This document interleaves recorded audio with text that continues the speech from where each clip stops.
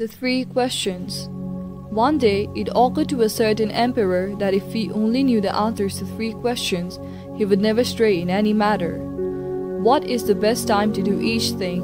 Who are the most important people to work with? What is the most important thing to do at all time? The emperor issued a decree throughout his kingdom announcing that whoever could answer the questions would receive a great reward. Many who read the decree made their way to a palace at once, each person with different answer. In reply to the first question, one person advised that the emperor make up a thorough time schedule, consecrating every hour, day, month, and year for a certain task and then follow the schedule to the letter. Only then he could hope to do every task at the right time. Another person replied that it was impossible to plan in advance and that the emperor should put all vain amusements aside and remain attentive to everything in order to know what to do at what time. Someone else insisted that by himself the emperor could never hope to have all the foresight and competence necessary to decide what to do each and every task, and what he really needed was to set up a council of the wise and then to act according to their advice. Someone else said that certain matters required immediate decision and could not wait for consultation. But if he wanted to know in advance what was going to happen, he should consult magicians and soothsayers. The responses to the second question also lacked accord. One person said that emperor needed to place all his trust in administrators, another urged reliance on priests and monks, while others recommended physicians. Still, others put their faith in warriors. The third question drew a similar variety of answers. Some said science was the most important pursuit. Others insisted on religion. Yet, others claimed the most important thing was military skill. The emperor was not pleased with any of the answers, and no reward was given. Then, someone advised the emperor to consult a hermit who lived in the remote forest of the kingdom. The king disguised into an ordinary citizen and went in search of the wise man. Reaching the holy man's dwelling place, the emperor found the hermit digging a garden in front of his hut. When the hermit saw the stranger, he nodded his head in greeting and continued to dig. The labor was obviously hard on him. He was an old man, and each time he thrust his spade into the ground to turn the earth, he heaved heavily. The emperor approached him and said, "I have come here to ask your help with three questions. When is the best time to do each thing? Who are the most important people to work with? What is the most important thing to do at all time?"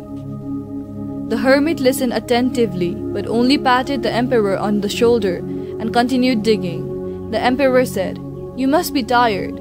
Here, let me give you a hand with that." The hermit thanked him, handed the emperor the spade, and then sat down on the ground to rest. After he had dug 2 rows, the emperor stopped and turned to the hermit and repeated his 3 questions.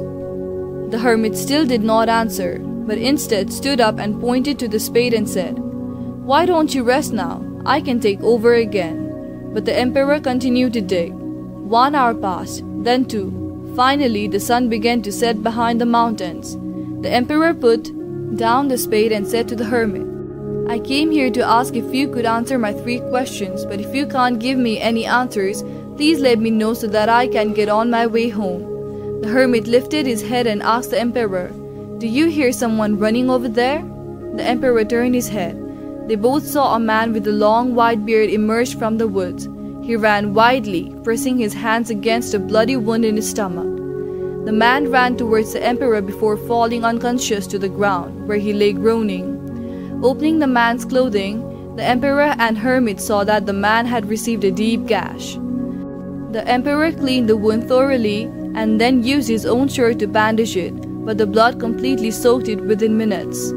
He rinsed the shirt out and bandaged the wound a second time and continued to do so until the flow of blood had stopped. At last, the wounded man regained consciousness and asked for a drink of water. The emperor ran down to the stream and brought back a jug of fresh water. Meanwhile, the sun had disappeared and the night air had begun to turn cold. The hermit gave the emperor a hand in carrying the man into the hut, where they laid him down on the hermit's bed. The man closed his eyes and lay quietly. The emperor was worn out from the long day of climbing the mountain and digging the garden. Leaning against the doorway, he fell asleep. When he rose, the sun had already risen over the mountain. For a moment, he forgot where he was and what he had come here for. He looked over to the bed and saw the wounded man also looking around him in confusion. When he saw the emperor, he stared at him intently and then said in a faint whisper, "Please forgive me." "But what have you done that I should forgive you?" the emperor asked. "You do not know me, your majesty, but I know you. I was your sworn enemy, and I had vowed to take vengeance on you. For during the last war you killed my brother and seized my property. When I learned that you were coming alone to the mountain to meet the hermit, I resolved to surprise you on your way back to kill you. But after waiting a long time there was still no sign of you, and so I left my ambush in order to seek you out. But instead of finding you, I came across your attendants who recognized me, giving me this wound. Luckily I escaped and ran here. If I hadn't met you, I would surely have been dead by now. I had intended to kill you, but instead you saved my life. I am ashamed and grateful beyond words. If I live, I vow to be your servant for the rest of my life, and I will bid my children and grandchildren to do the same. Please grant me your forgiveness." The emperor was overjoyed to see that he was so easily reconciled with the former enemy. He not only forgave the man, but promised to return all the man's property and to send his own physician and servants to wait on the man until he was completely healed. After ordering his attendants to take the man home, the emperor returned to see the hermit. Before returning to the palace, the emperor wanted to repeat his 3 questions one last time. He found the hermit sowing seeds in the earth they had dug the day before. The hermit stood up and looked at the emperor. "But your questions have already been answered." "How's that?" the emperor asked, puzzled. "Yesterday, if you had not taken pity on my age and given me a hand with digging these beds, you would have been attacked by the man on your way home. Then you would have deeply regretted not staying with me. Therefore, the most important time was the time you were digging in the beds. The most important person was myself, and the most important pursuit was to help me. Later, when the wounded man ran up here, the most important time was the time you spent dressing his wound. For if you had not cared for him, he would have died, and you would have lost the chance to be reconciled with him. Likewise, he was the most important person, and the most important pursuit was taking care of his wound. Remember that there is only one important time, and is now. The present moment is the only time over which we have dominion. The most important person is always the person with whom you are, who is right before you, for who knows if you will have dealings with any other person in the future. The most important pursuit is making that person, the one standing at your side, happy, for that alone is the pursuit of life.